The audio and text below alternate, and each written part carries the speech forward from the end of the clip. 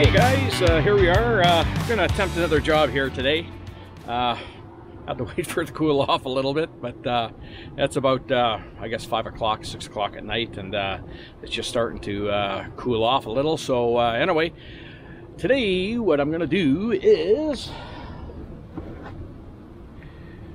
SUMO Springs. So what I'm gonna do is I'm gonna crawl underneath this, take these bump stops off the van and replace them with these ones. Apparently what they give you is another 2,800 pounds of load at a 50% compression. So I figured I'd do this now because at some point I'm going to have the 50 gallons of water in here, and I don't want to be jacking on the jack that comes with it on the vehicle to install these. So hopefully you can actually hear me here, because what I'm going to do is crawl underneath the van and do that.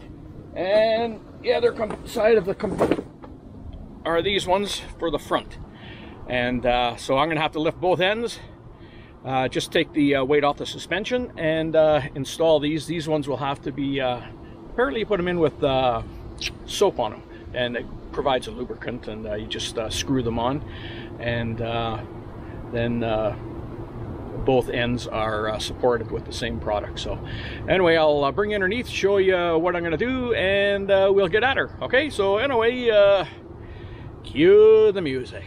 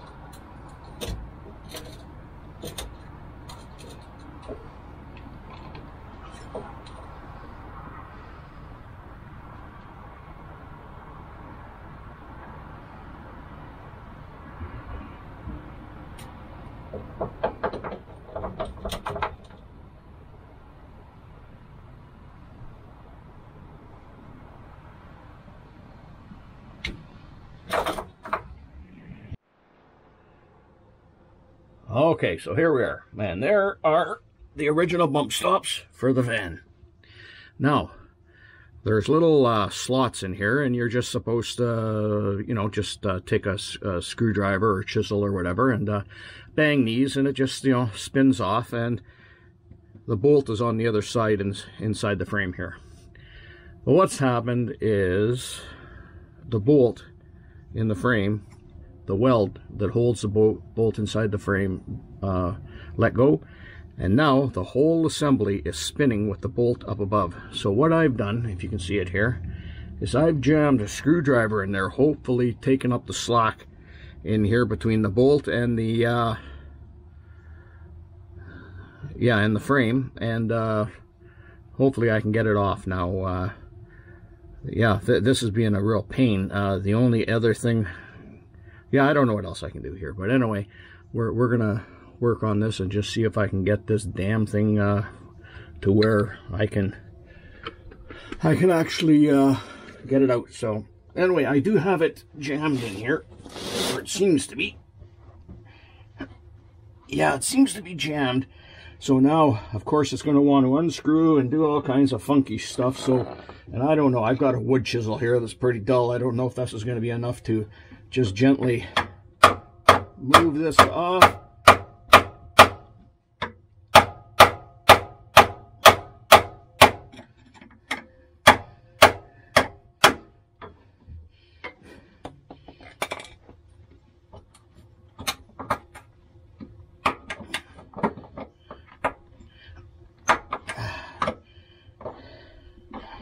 Yeah, and you see, I got to get it, this piece wedged into the bolt, so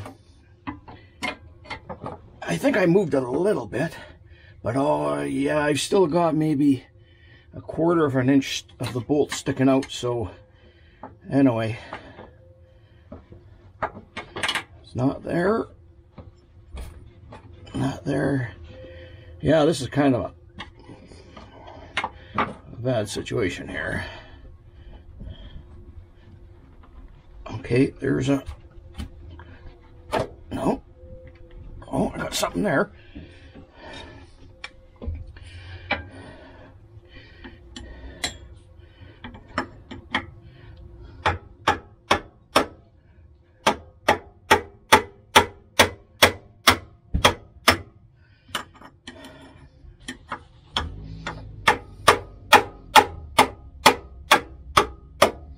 Something seems to be, it seems like it's loosening, but it's hard to tell, eh?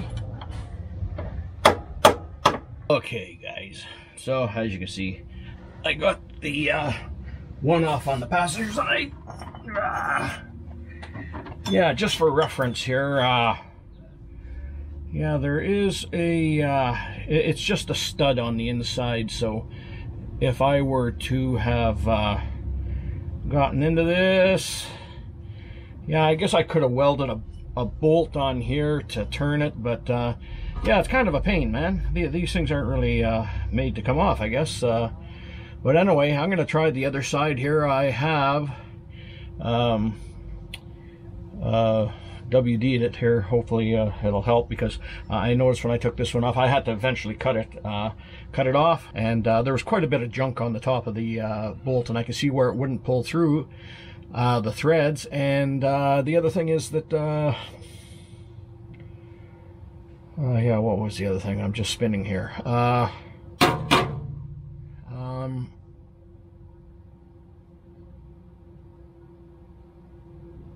Yeah, who knows? Hey, you know what?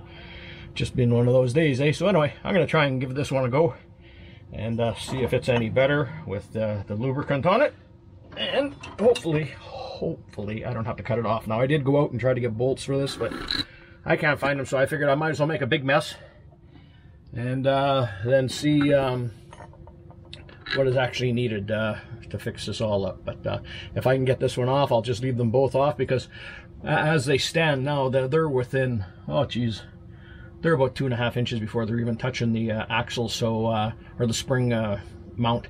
So I'll just leave them. Yeah.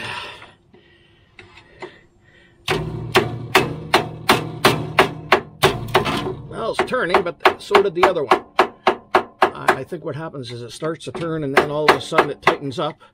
So hopefully, and I could see when I looked at the other bolt, there was only one very small place on one side that it was tack welded. So anyway, this is probably the point where it started tightening up on the other one, because it's starting to pull the old thread through, and if there's any junk on the threads, it you know, starts to bind. So anyway, keep my fingers crossed here. Yeah, see, they do, you know, in the real world, they should back off nicely, but like I say, you don't know what the hell to expect, eh? Okay, guys, here I am under the van, and as you know, yeah, over here I had to cut the bolt off because the weld broke. Now I went at this other one on the passenger side, and same thing happened again. And what I had to do was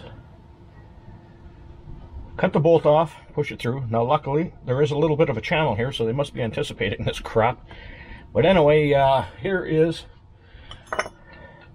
the actual units that I took off, and as you can see, I had to cut the bolt off because it would not come through, and what it did was it broke the welds, and then it just in the body frame it just spun. Now I'll show you how this is set up in here, and as I said earlier, on a go-forward basis, what I'm going to have to do is I'm going to have to find new bolts to go on these Sumos, the ones that I'm putting in, and then I'm going to have to build a piece of metal off of here and down so that I can stick it up into this area, and I'll show it to you here. Now I get a little closer here.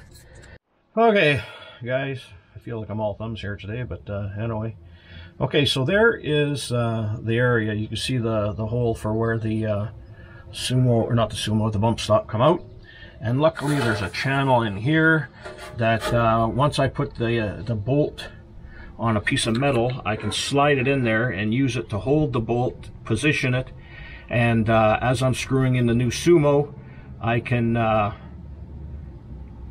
use it to hold it and hopefully get enough torque on it with the there's not really all the force here is up and down, so this bolt is just holding it in position. So I think if I can hand tighten it with the Loctite on it, it should be good. It's supplied with the thing. But now the thing that happens here on the driver's side is, I'm going to just slide back here a little, just show you what I'm looking at here.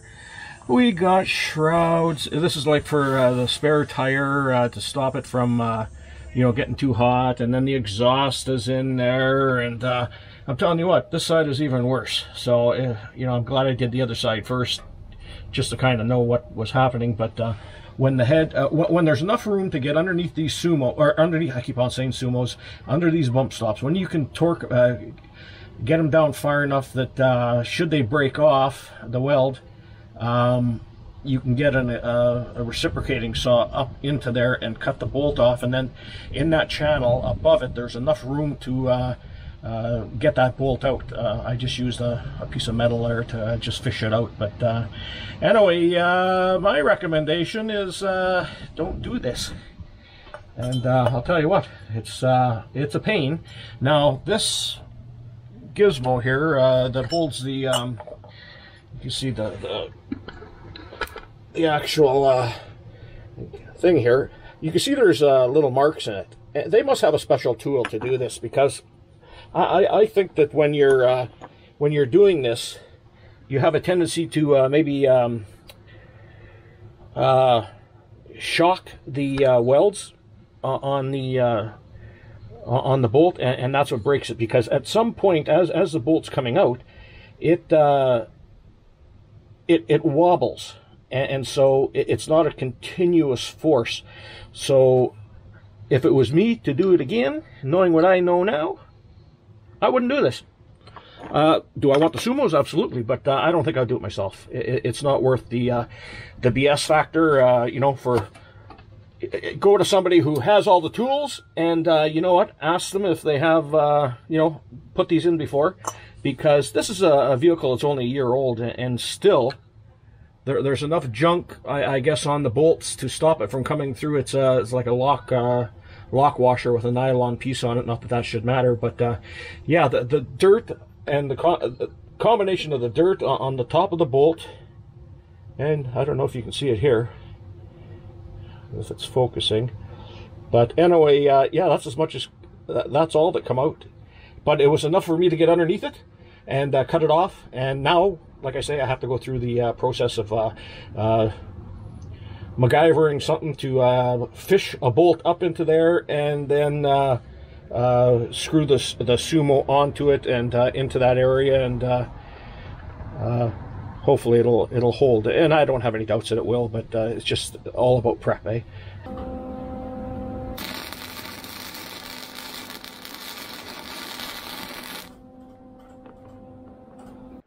Okay, guys. Okay, this is what I ended up with. Oh boy, they're hot.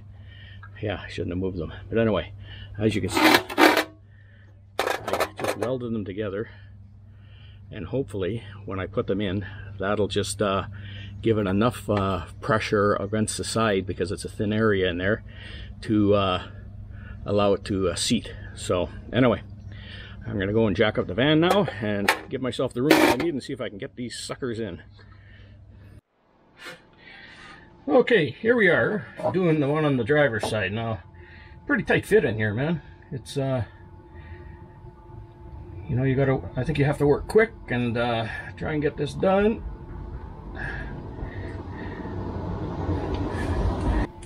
Okay, now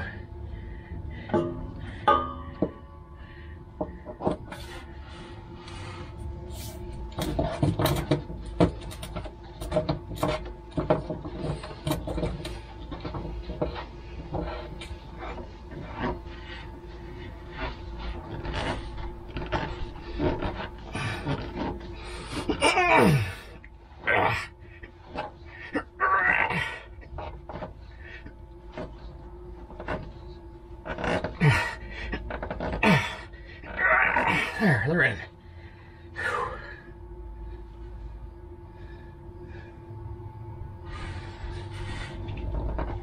Okay, done.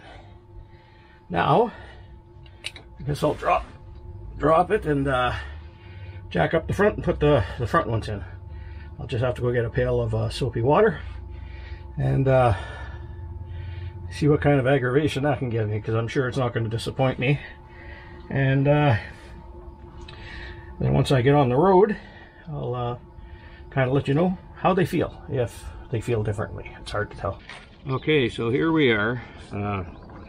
These SUMO spring supports, I don't know exactly the term for them are, but these, you can see there's grooves that matches the coils in your front suspension, and they simply have to be slid in and then secured with strap ties to the actual spring.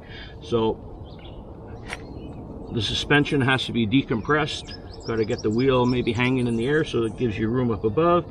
An option might be to take the tire off.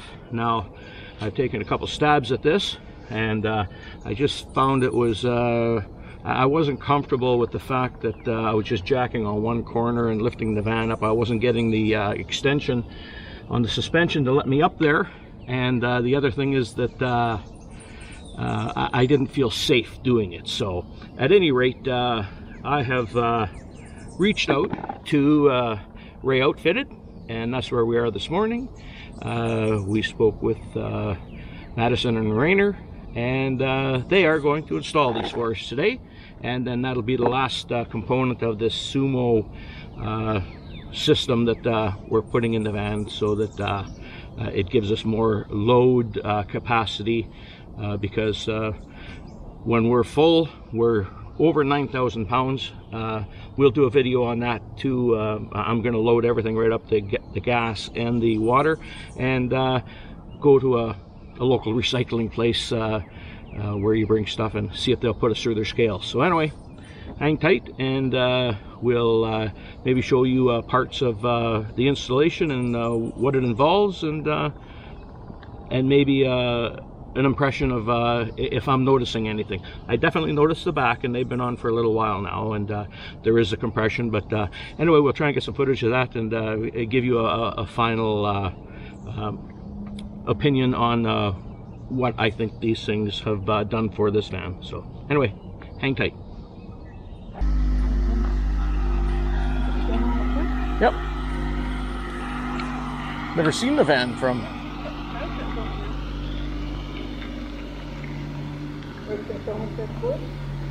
Are you filming? Yeah.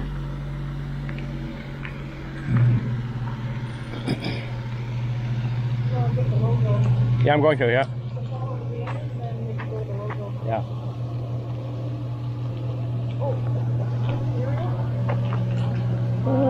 Oh yeah, he'll be okay.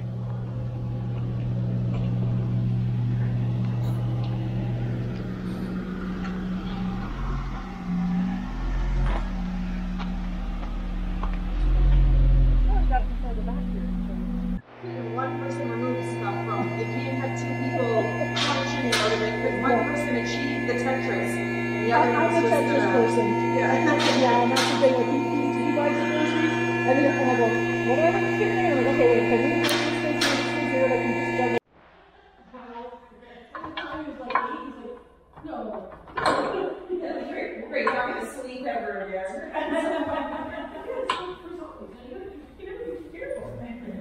And that's the Sasquatch one. And the one for a sea bath is a stripper pole. That's wonderful.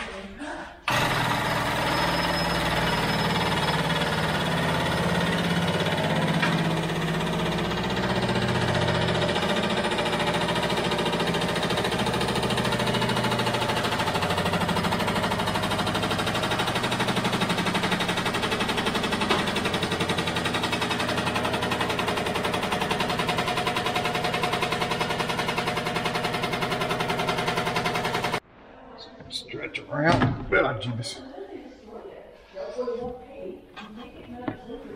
Come on.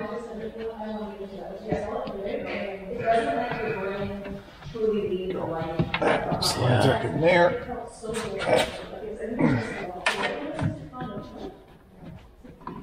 There we go. Yeah, once it's started, it just screws on, but it's the getting it started part. There we go. Yeah.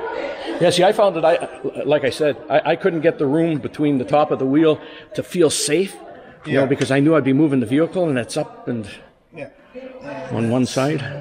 Now, pop it out on me. Come on. There we go.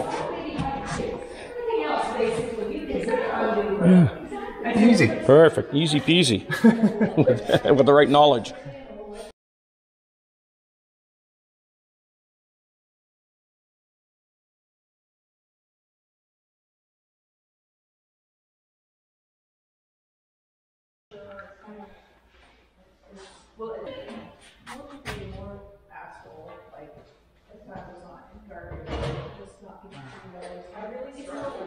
So before measurements, you can see you're towed in on both wheels. Okay.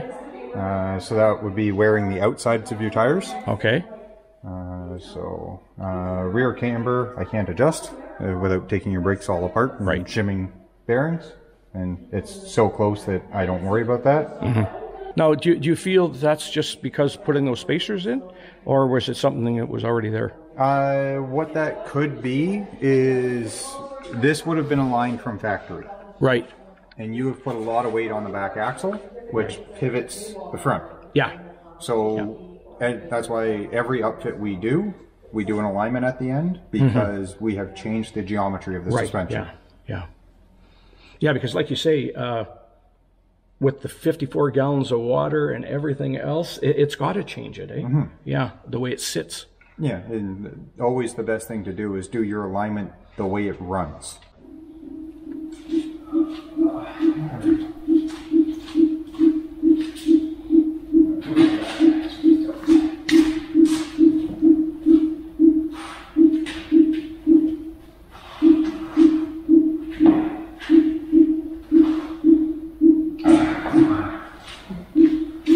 don't film that, I'm just getting frustrated.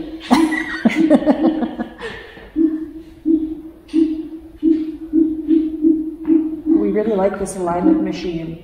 Some of the newer ones don't have the big mirrors that attach to the tires, and that means it doesn't work on the RVs that have big bodies. We like being able to do alignments on RVs because they chew up tires endlessly. You don't like that, huh, Mark? We love the KO2s. Yeah. We love it. It's the first modification we did. Yeah, it hurts your ears, right?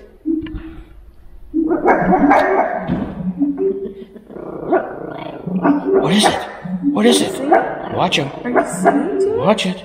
Come on. What's going on?